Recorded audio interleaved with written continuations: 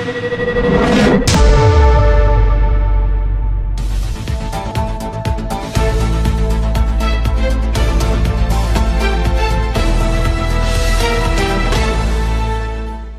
a mental illness, and because people are experiencing increased loneliness, increased anxiety, increased stress because there are job losses, and there are things that are going on for people, relationship difficulties.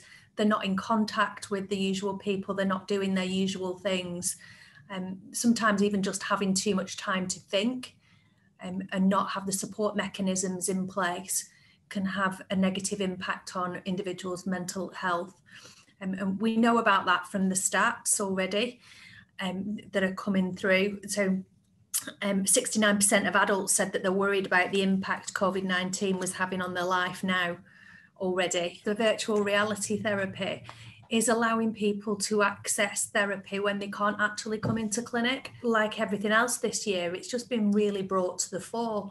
And it's not something that we'd engaged with until now. We'd looked at it in the past, thought, wow, this is really amazing, and this is going to be really powerful. And the research is that it enhances the effectiveness of the psychotherapy and the clinical outcomes by 33%.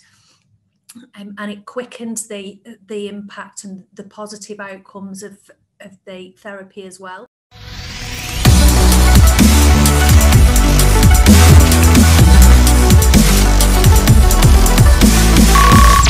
Ow.